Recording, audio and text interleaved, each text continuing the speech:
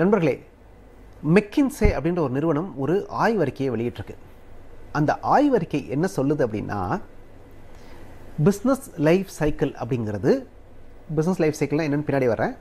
Business life cycle அப்படிங்கிறது 1935களில் 90 ஆண்டுகள் இருந்தது. இப்போ 18 ஆண்டுகளாக குறைந்து விட்டது அப்படின்ற ஒரு அதிர்ச்சிகரமான ஒரு புள்ளி விவரத்தை சொல்கிறது. இந்த பிஸ்னஸ் லைஃப் சைக்கிள் அப்படின்னா என்னன்றதை பற்றி தான் இன்றைக்கி நம்ம பார்க்க போகிறோம்.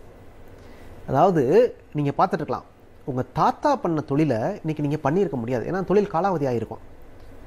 உங்கள் அப்பா பண்ண தொழிலை இன்றைக்கி நீங்கள் பண்ணிங்கன்னா லாபமே இருந்திருக்காது, தொழில் நொடியிற நிலையில் இருந்திருக்கும் இல்லையா?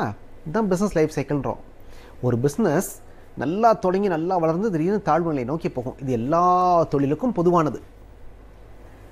முன்னாடியெல்லாம் இப்படி தொடங்கி உயர்ந்து கீழே செல்வதற்கு 90 ஆண்டுகள் ஆச்சு.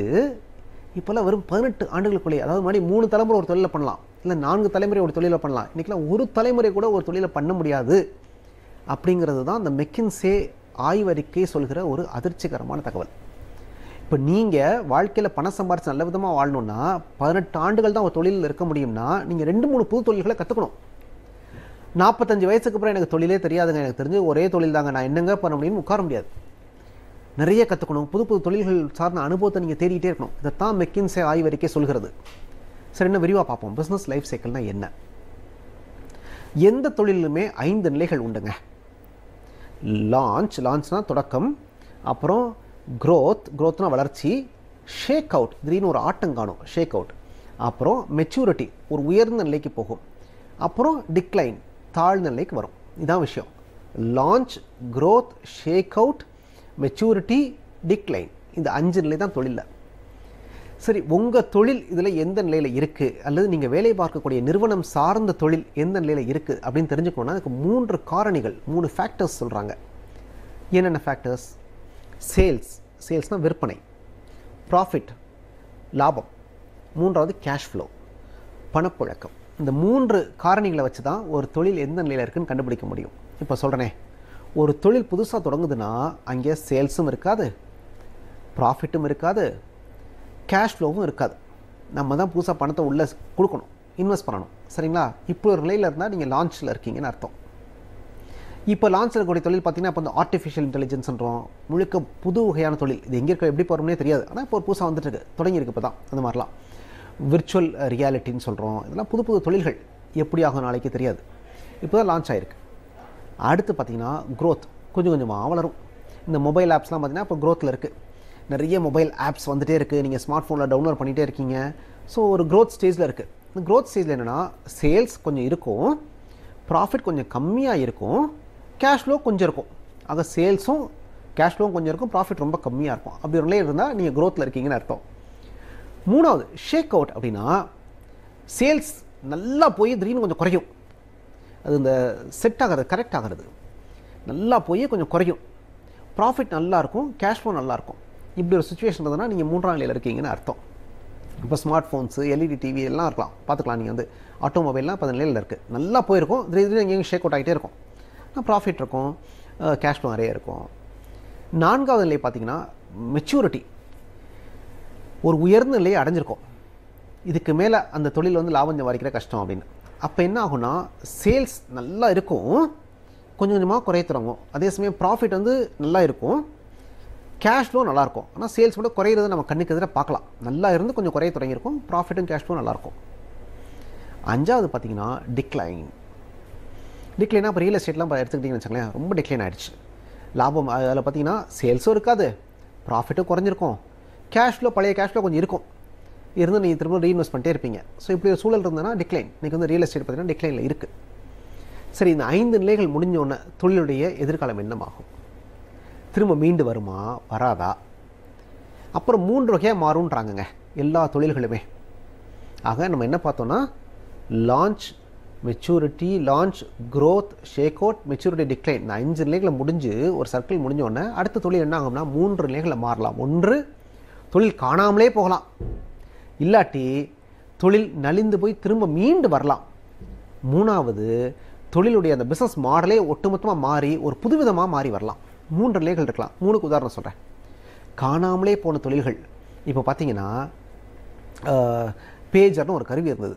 காணவே காணோம், எங்கே போச்சுனே தெரில. ஃபோட்டோ லேப்ஸ், கலர் லேப்ஸ் நிறைய இருந்தது. பெரும்பாலும் நீ காணா, எங்கே போச்சுனே தெரியல.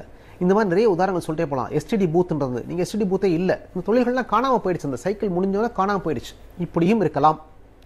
சரி, நலிவடைந்து போயிருக்குன்னு பார்த்தா ரியல் எஸ்டேட் நீ நலிவடைஞ்சிருக்கு, கட்டாயம் மேலே வரும். ஏன்னா எல்லாருக்கும் வீடு தேவை இருக்குது, காணாமல் போக வாய்ப்பே இல்லை. கட்டாயம் மேலே வரும். எப்போ வரும் தெரியாது, ஆனால் வரும். இதுதான் விஷயம். இது வந்து இன்றைக்கு நலிவடைந்த நிலையில் இருக்குது, திரும்ப மீண்டு எழும். இது 2வது நிலை. 3வது, பிஸ்னஸ் மாடலே மாறிடும், வேறு மாதிரி வரும். உதாரணத்துக்கு டிக்கெட்டிங் பிஸ்னஸ் எடுத்துங்களேன். நீங்கள் வந்து போய் நல்லா ட்ரெயினுக்கு டிக்கெட் புக் பண்ணோம், விமானத்தை டிக்கெட் புக் பண்ணால் ஒரு ஏஜெண்ட்டை பிடிக்கணும், இல்லை வரிசையில் போய் நிற்கணும். சினிமா தேட்டர் டிக்கெட் புக் பண்ணால் வரிசையில் நிற்கணும், முட்டி மோதிட்டு கிடைக்குமா கிடைக்காதான் இருக்கும். இப்போ அதெல்லாம் கிடையாது, எல்லாமே ஆன்லைனில் புக் பண்ணிடுறீங்க. ஈஸியாக டிக்கெட்லாம் ஏதாவது வேணால் ஆன்லைனில் புக் பண்ணிடுறீங்க. எந்த ஏஜென்ட்டையும் நம்ப தேவையில்லை, நீங்களே கம்பேர் பண்ணி பார்த்துக்கலாம். அந்தளவுக்கு வசதி வந்துடுச்சு. டிக்கெட்டிங் பிஸ்னஸ் ஒட்டுமொத்தமாக மாறிடுச்சு. வங்கி தொழில், வங்கியில் போய் ஒரு அக்கௌண்ட் ஓப்பன் பண்ணி வரிசையில் நின்று பணம் எடுக்கிறது, கடன் வாங்குறதெல்லாம் ரொம்ப கஷ்டப்பட்டு கூச்சப்பட்டு கேட்கணும். இன்றைக்கி அப்படிலாம் இல்லை, அவங்க கூச்சப்பட்டு வந்து உங்களுக்கு கடன் வேணுமான்னு கேட்குறாங்க. தொழிலே மாறிடுச்சு பாருங்கள். பேங்க்கில் என்ன சொல்கிறாங்க, இங்கே வரவே வராதிங்க, ஆன்லைன்லேயே பண்ணுங்கள், இல்லாட்டி ஏடிஎம் போயிடுங்க, உள்ளே வராதிங்கன்றாங்க. அதில் வங்கி தொழிலே மாறிடுச்சு பார்த்தீங்களா. அதுபோக பார்த்திங்கன்னா அந்த கடைத்தெருவில் பலசர கடையில் போய் நம்ம பொருள் வாங்குகிற விஷயம் கூட மாறிட்டு வருது. நீங்கள் பூராமே பார்த்திங்கன்னா டிபார்ட்மெண்டல் ஸ்டோர், அவர் பொருள் எடுத்து கொடுக்குற காலம் போய் நம்ம வேண்டிய பொருளை தேடி எடுத்துக்கிட்டோம்னா சேல்ஸ் கூடுதுங்கிறாங்க. ஆக அந்த தொழில் முறையே மாறுது பாருங்கள்.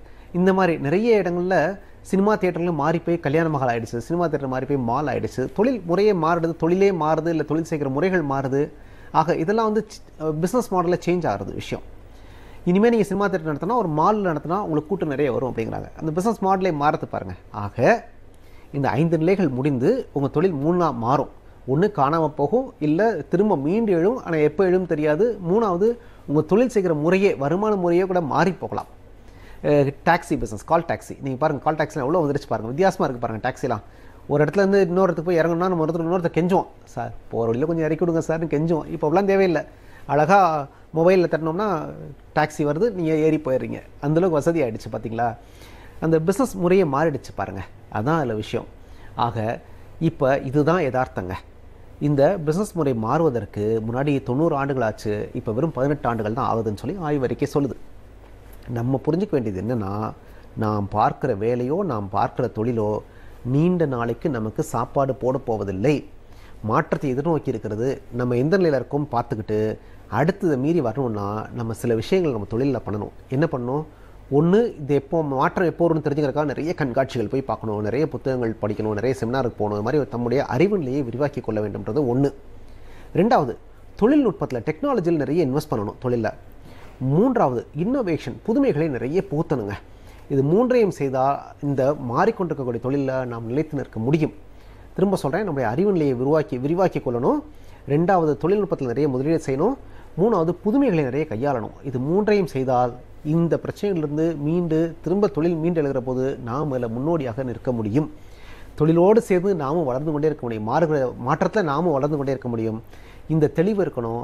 இப்படி இருந்ததுன்னா எப்படி மாறினாலும் நாமும் சேர்ந்து மாறி வாழ்க்கையில் நிலைச்சு நிற்க முடியும். ஆக இதுதான் யதார்த்தம், இதுதான் பிஸ்னஸ் லைஃப் சைக்கிள். இதை புரிஞ்சுக்கிட்டோம்னா நமக்கு வாழ்க்கை அவ்வளோ பெரிய சிரமமாக இருக்காது, சற்று எளிமையாக இருக்கும். நன்றி, வணக்கம்.